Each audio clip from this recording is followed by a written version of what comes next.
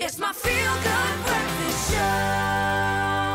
Welcome back. It's your feel-good breakfast show, Express on SABC3, where the mystery continues to evade us. What do we call Zoe's pants? I thought I'd call them candy pants. No, they retro capri. They're not. They are ZBZ pants. ZBZ pants. Hashtag Expresso show. Help us name Zoe's pants. But on to another topic right now. Hoverboards are very, very cool. Have you guys ever thought of riding a hoverboard? No. You know that thing that like floats in mid-air like a skateboard? Since I was like 5. Basically. Yeah, exactly. Yeah. And so over the past years, we've shown you ones that work on jets. Some of them work on magnets. But I think we may have finally found the realest version of the hoverboard yet. Take a look. On a specially designed skate park in Spain this past week, the next evolution in hoverboards made its debut. Called the Slide, it floats about 2 inches above the ground.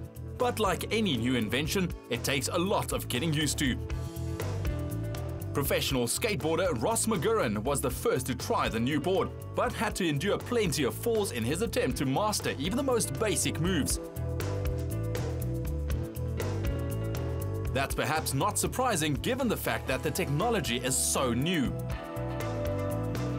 After hours of practice, he finally got into a rhythm, and the results were spectacular, with probably the most exciting aspect being the fact that you can ride over water.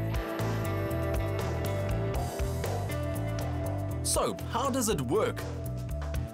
The hoverboard relies on superconductors and magnets, which work against gravity to lift the board and rider above the ground.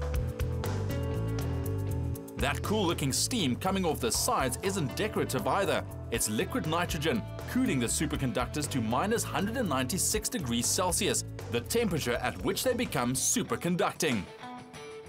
As an art of material science, the system does not need electricity at all.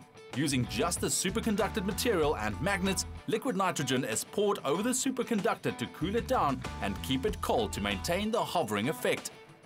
The magic is not just in the board though. In order to work, the skate park itself had to be constructed with magnetic rails buried underneath. The repulsion of the magnets of positional poles forces spaces between them, resulting in the hovering board. So, unfortunately, the board won't work anywhere else. But despite its limitations, it's still a pretty cool effect when you're able to jump over cars without ever touching the ground. With the final prototype completed, no doubt the hoverboard will continue to see evolutions in its design, and perhaps one day in the not too distant future, we'll be hoverboarding everywhere we go.